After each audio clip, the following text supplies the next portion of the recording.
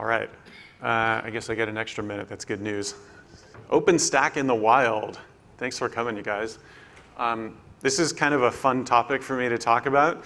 I've been attending these OpenStack summits for a long time, and it's just in the last couple years, it's starting to get to the point where we're out talking with customers, and they say, "Hey, we're trying this OpenStack stuff in our enterprise, and it's pretty exciting." So we're seeing spottings in the wild, and we've kind of shifted. Our company shifted from evangelist to now we're going and actually implementing stuff when clients are asking us to. So it's pretty exciting times. That's why I called this OpenStack in the wild. But this is really all about how to make OpenStack a reality within your own company. So quick kind of show of hands, how many people are in here are hosting or managed service providers, hosting companies managed? Okay, so a few, and then how many are from enterprise end users? Okay, cool. So hopefully you're going to find this interesting. Just a quick introduction. My name is Grant Kirkwood, and I'm the Chief Technology Officer of Unitas Global. And we are an enterprise cloud service provider. We serve primarily mid to large enterprise organizations worldwide, operations on pretty much every continent except Antarctica.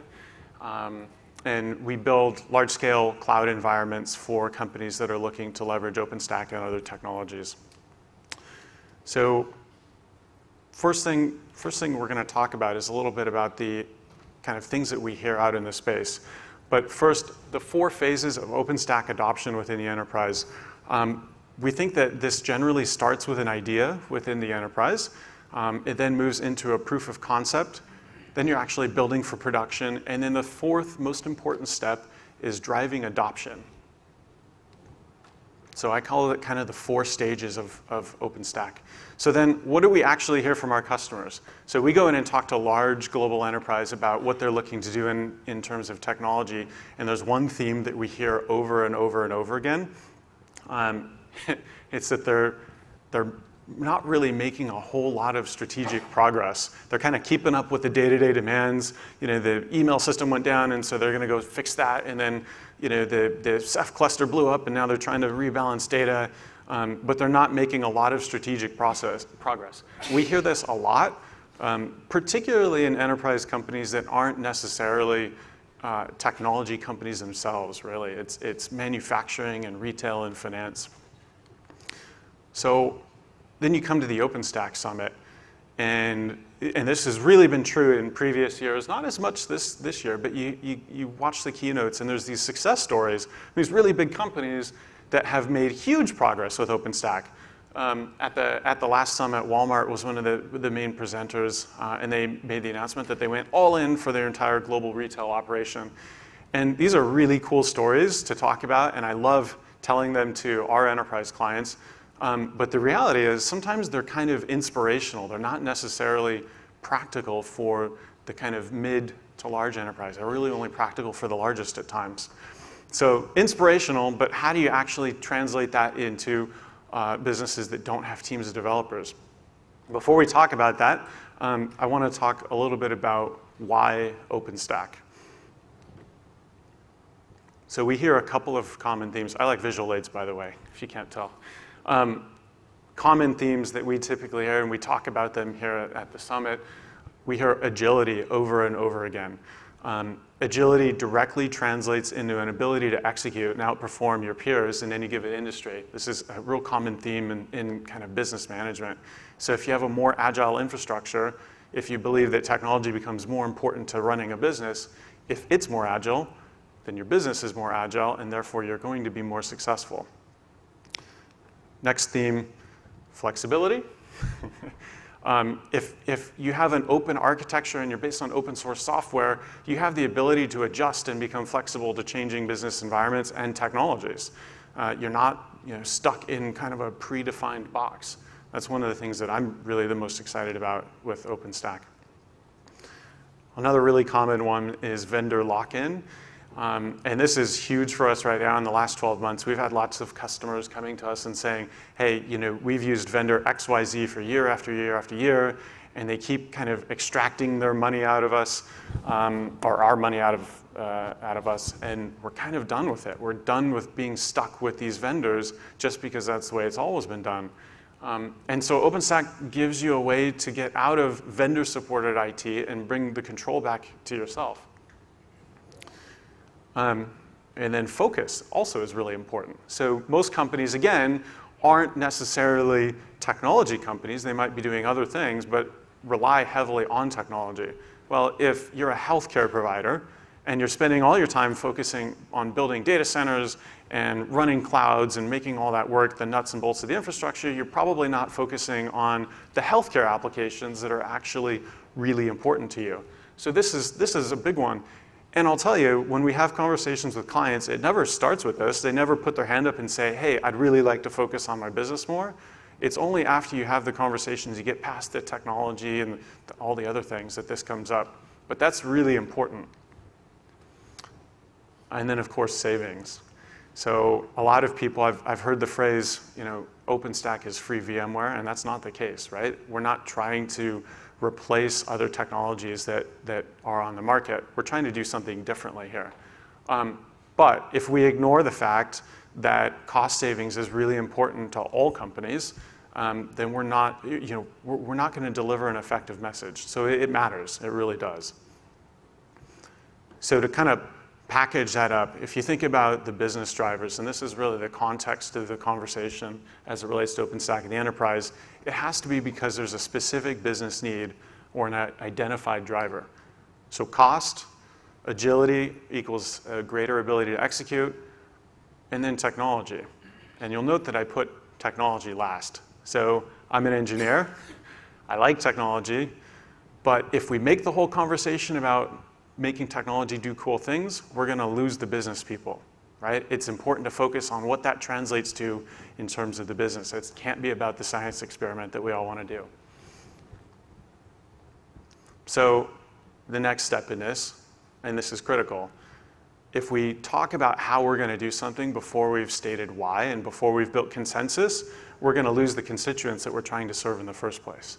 So you'll hear me refer to this theme several times, but defining the why before the how is super important when you're talking to a business about adopting new technologies like OpenStack. So then, how do we articulate this into the business? So when we're talking to business executives and managers about why we want to go do this cool new thing with OpenStack, we've got to talk about total cost of ownership and return on investment. Right? Technology is an enabler of revenue within a business. It used to be viewed as a cost center, and there are still businesses that view technology as a cost center, but now increasingly we're seeing companies using technology as a way to enable revenue. So for every dollar that's invested, whether that's CapEx or OpEx or people's time, which is often the biggest cost, it has to deliver a return to the business. So when you think about the money that's invested into OpenStack or any technology initiative, there's got to be a tangible benefit. And then opportunity cost. So getting back to the agility factor, opportunity cost is basically the time that it takes to go take advantage of a new opportunity. If you've got inherently inflexible, rigid infrastructure, you're going to miss opportunities that you might otherwise capture if you're quick and nimble. And then people. So, and this is going to have a real big impact in terms of how we choose to implement OpenStack within the enterprise. But people are expensive. A lot of IT budgets, you see people as the #1 expense in the business. So people translate to time, and therefore translates to money. So if you're able to save time and be more efficient, you're going to deliver value to the business. So as we build a business case within our enterprise about why we're going to go take advantage of this cool OpenStack stuff, we have to think in terms of the underlying business drivers and the reasons that we're looking at it in the first place. So next, psychology matters. And this is also really important. So we've defined kind of why we want to go do this thing. How do we build consensus? So people typically respond to things more effectively and throw more support behind them when they feel like that idea was their own, or that they had a personal investment in coming to that conclusion. So if you tell somebody, hey, this is what we're going to go do, there might be defensiveness to that, right? They might not immediately jump on board with you. But if they feel like they've been part of the decision making and they've seen the reasons why we might go do something and they've bought into that idea, then they might go from being defensive to your most ardent supporter. So if you're able to make the idea, the rest of the constituents within your organization, if you're able to make it their own, they're going to buy into it more and you're going to achieve consensus. And I'll tell you that achieving consensus with the enterprise is half the battle. If you can get there, then you can do almost anything on the technology side. So success criteria, super important.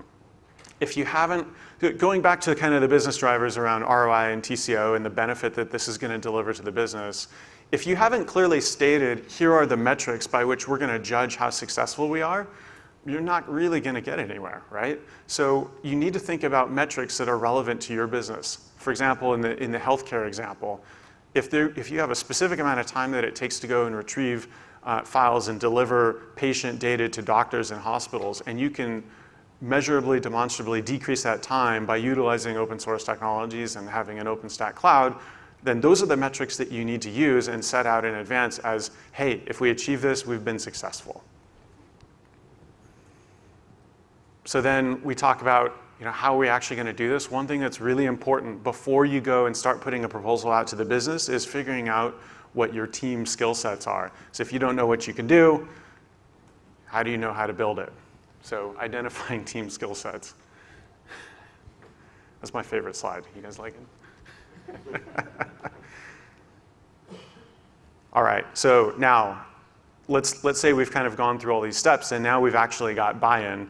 Now it's time to do a proof of concept within our company. So how do we go about that?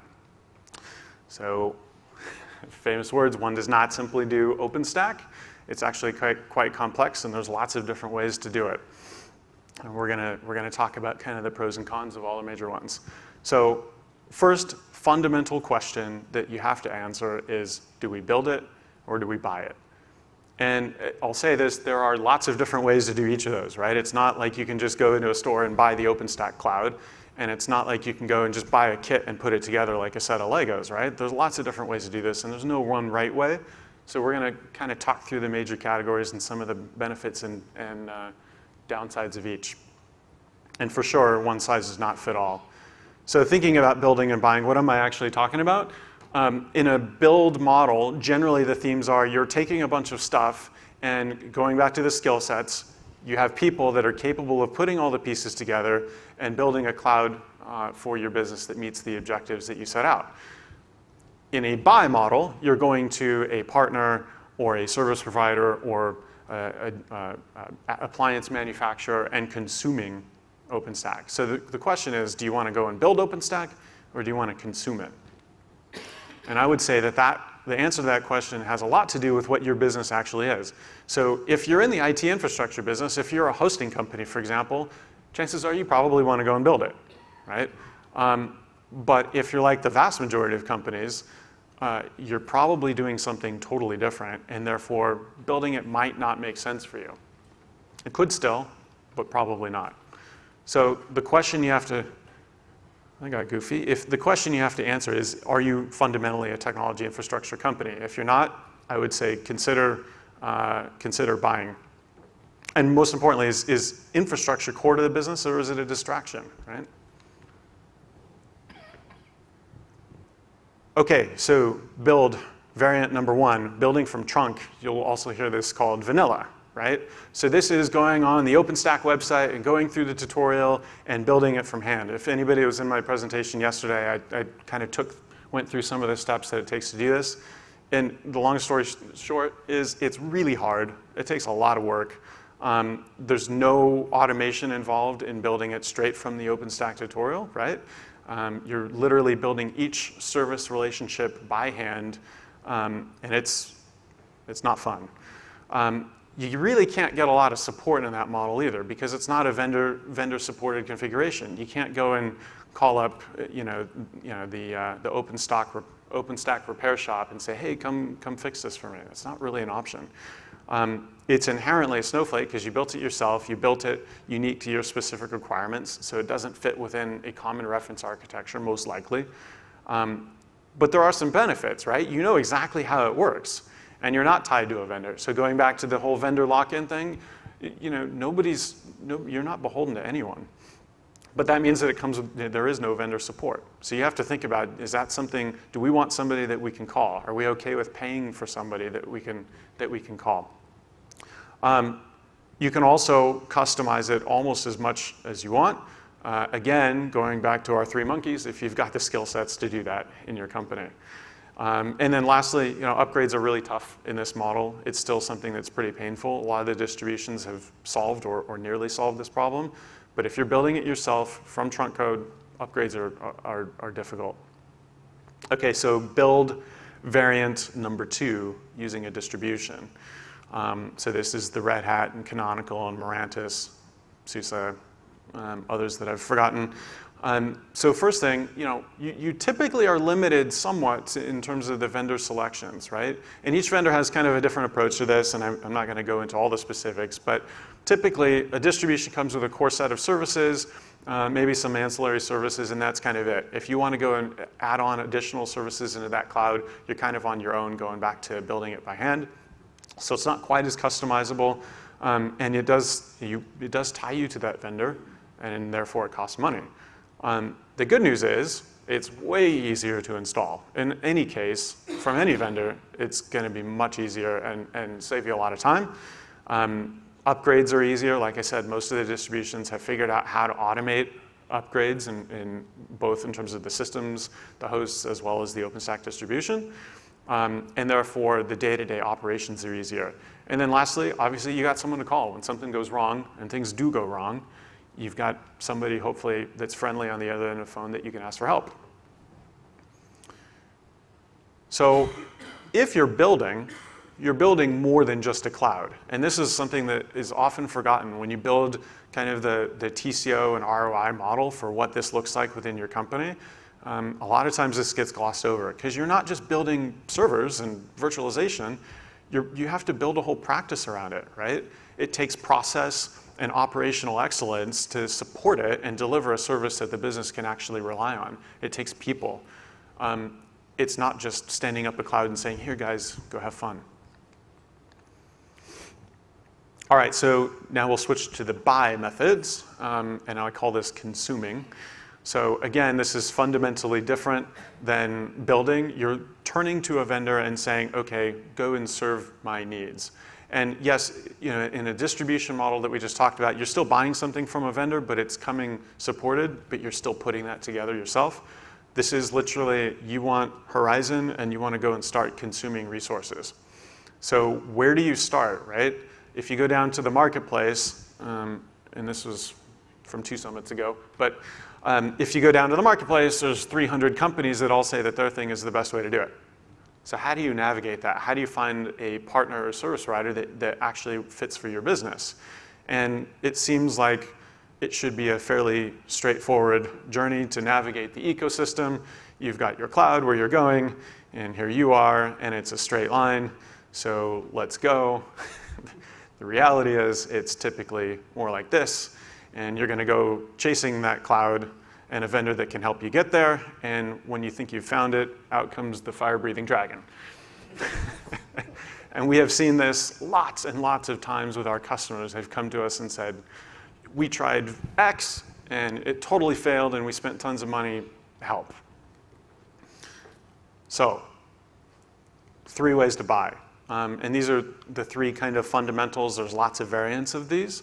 The first is appliance, second is kind of SaaS appliance, which is a relatively new category, and the third is a hosted or managed service. So we'll talk about these. An appliance basically is a box that you buy. It gets shipped in a piece of cardboard, you unpack it, throw it in your rack, turn it on, and boom, you've got cloud. There are some companies that are doing really cool things in this space, and it makes it super easy, almost plug and play, simple to implement. It's fully integrated with the hardware, so you're not worrying about, you know, compiling in new drivers and some of the goofy stuff that we have to do when we build it ourselves.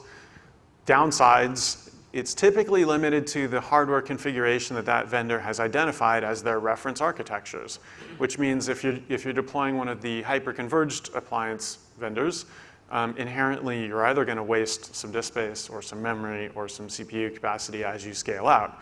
So chances are their preset ratio is probably not going to be exactly yours. It also means that you're 100% reliant on that vendor for support. So relatively new category in the past kind of 24 months or so, I call it the SaaS/appliance model.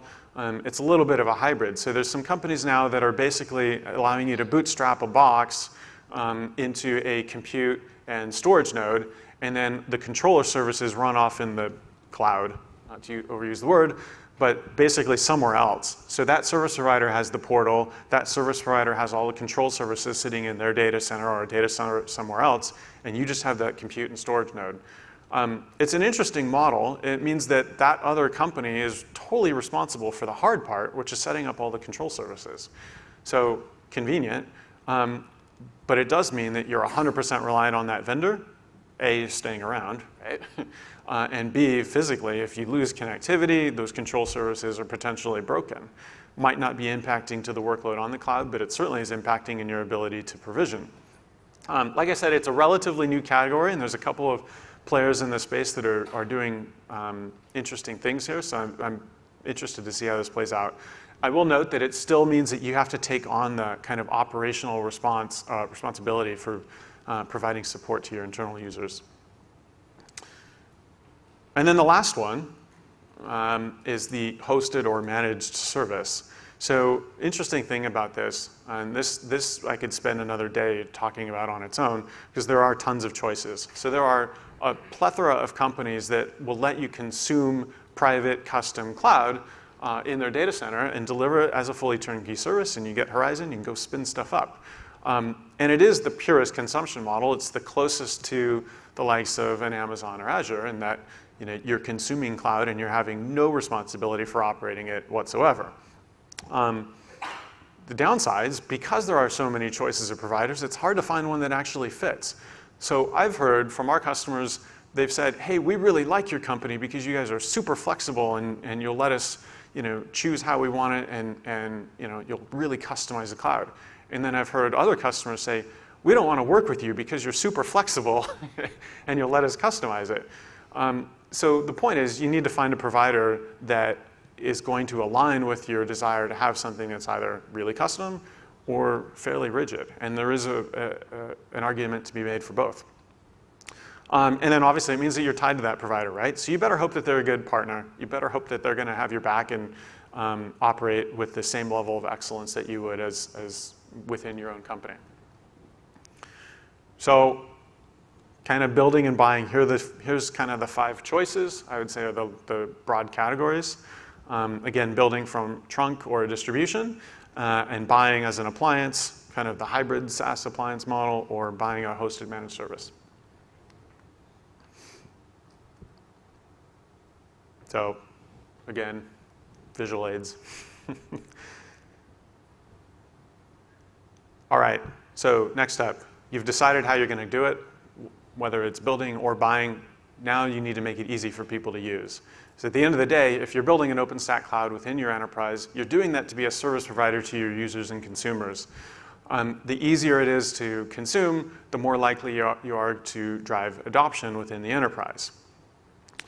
So second part, when you build it as a proof of concept, build it with production in mind. This is not what you want to do. If you build it as something that's inherently unreliable or come with risks, then chances are people probably aren't going to put important workload on it. And if they're not putting important workload on it, then that means you're not going to have a successful proof of concept. Or if you build it this way and they don't know, and something goes wrong, and it goes down, and that workload is impacted, people are going to say, see, I told you that OpenStack thing isn't reliable, when it could have just been something like this. I saw some people nodding some heads. I know that was what my first one looked like. So, and then keeping it simple.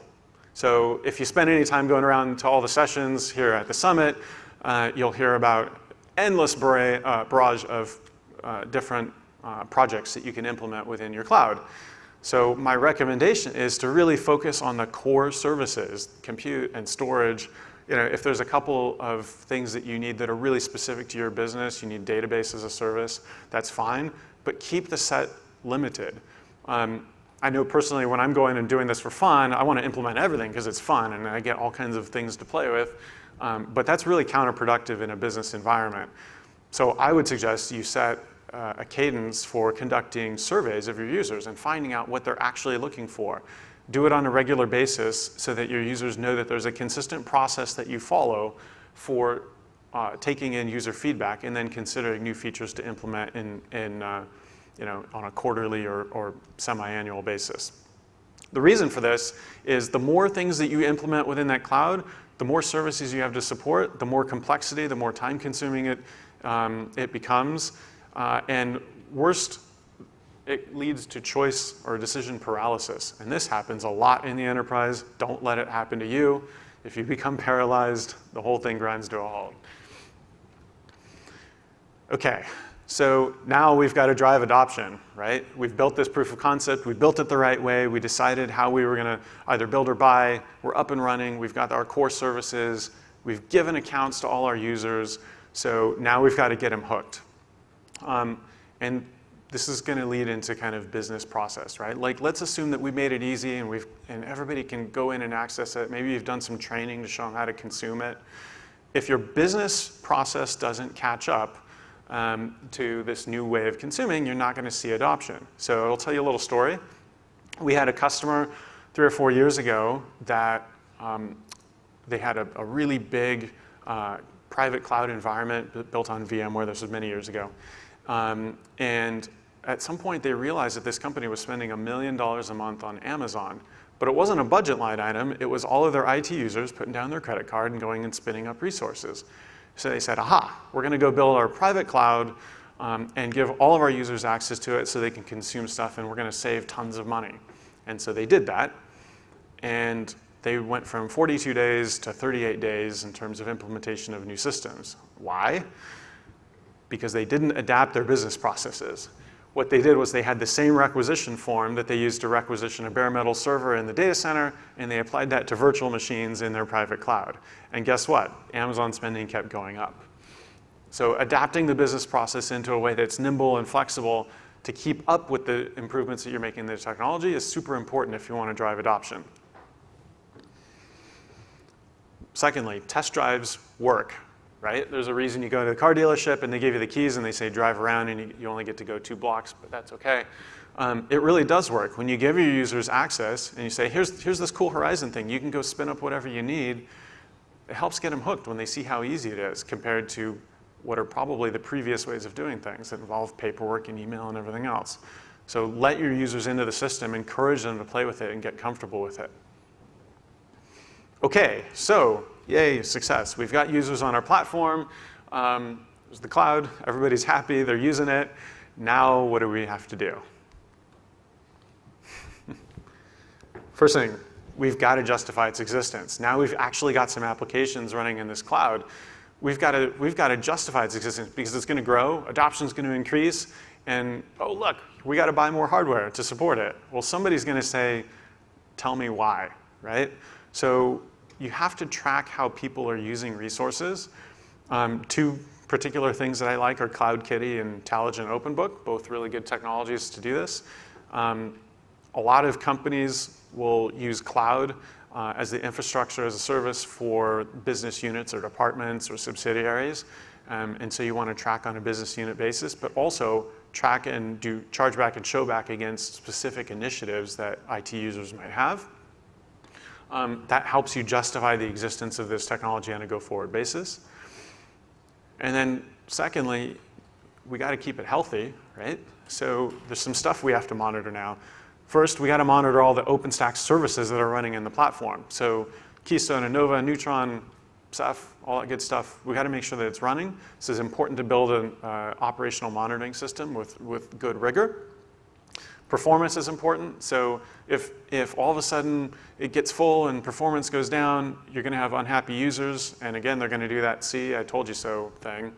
Let's go back to the old way. So monitoring performance is important and utilization for the same reason. But you got to plan for growth too, right? So one thing that OpenStack doesn't really do out of the box very well is tell you how much of the kind of physical stuff you've built is actually being used on a consistent basis. So you've got to augment the capabilities so that you can see as that utilization is growing, you know when you're going to run out of capacity and can start adding. So I know everybody likes to take pictures of slides. Here's the photo slide. This summarizes kind of all this stuff. So feel free to take a picture of that. And I'll open it up for questions. I have a quick question. Earlier we talked about agility. Important to have technology that can be quick for business that can capture opportunity. I'm just curious, what might be an example of an opportunity where being agile is incredibly beneficial for that? Sure. So the question was, what's an example of where agile technology can help you capture an opportunity? So we had a customer, large global conglomerate, manufacturing conglomerate, and they had this opportunity to go and buy a subsidiary from one of their competitors that would strengthen their market position and actually let them become the dominant player in their particular vertical. And they had a really short window of time to do it, right? They didn't have the infrastructure. They had kind of rigid process. And so they were able to basically say, hey, we've got this really flexible OpenStack architecture. We can add nodes in. We don't have to re-architect anything. We don't have to do forklift upgrades of big SAN equipment. And they were able to extract the IT assets of that subsidiary within like a 90-day window, which normally in that kind of case would be a 6 or 9 month process. And they had to do it within that window of time, otherwise they wouldn't have been able to make the acquisition.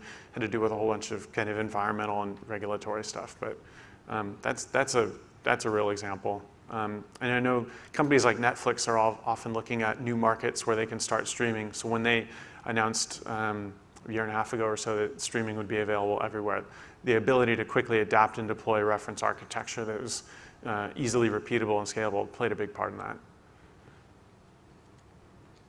So everybody wants to get rid of the vendor login, but aren't you at the risk of locking yourself in with the employees that runs this? So the question is, if you eliminate vendor lock-in, do you get locked into your employees? Yeah, no, that's a really good point, actually. So, getting back to the kind of the inspirational success stories, right? Walmart has a team. I don't know how many it is now, but in the hundreds of developers in Walmart Labs that are supporting this, right? So for sure, there is you become dependent on the skill sets that you have in house, and that's actually speaks to the build versus buy, right? If you're building it all yourself, then you have to have the people to do that, and you got to keep them, right? It's not a build it and then forget it, walk away. So if you want to be not locked into people, maybe the service provider partner avenue is the way to go.